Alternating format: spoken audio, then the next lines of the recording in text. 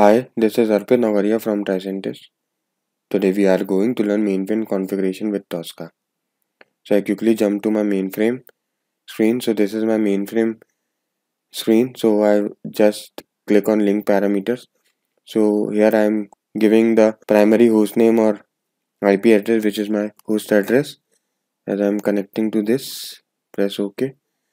Then OK. So it is connected to my host address, as you can see on the screen.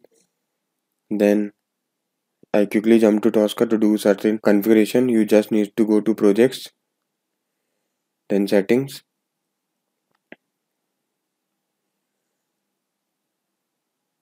In the settings, then special engines.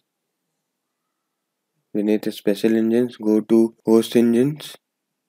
And beneath host engines, there are emulator environment. So in the emulator title, you just need to give the emulator title, which is session A star. And while card would skip all the character behind session A and after session A. And emulator type, which is personal communications, and session ID is A. And if you want to increase or decrease emulator size, you can go in emulator size and you can increase and decrease session size. So this is the settings. If you want to make sure that your configuration are right, so you just close this, go to standard modules, right click and scan with others.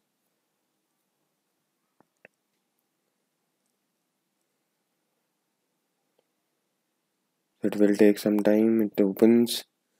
Now I scan this. If I scan this, as you can see on the right hand window, it recognizes as host engine and the class name is PCSWS. Press whatever the host name I am connected to. So I just click it. It is recognizing the identifying the objects, and as you can see, it will recognize the objects in the screen. And if this happens, you are pretty much sure that your mainframe configurations are done with Tosca. This is how you can configure your mainframe configuration with Tosca. Hope you like the video. Thank you so much. Thank you for watching this tutorial. Here at the Tricentis Academy, we aim to provide you with educational services that suit your needs, including role-based trainings where you can become certified specialists, video tutorials, MOOCs and more.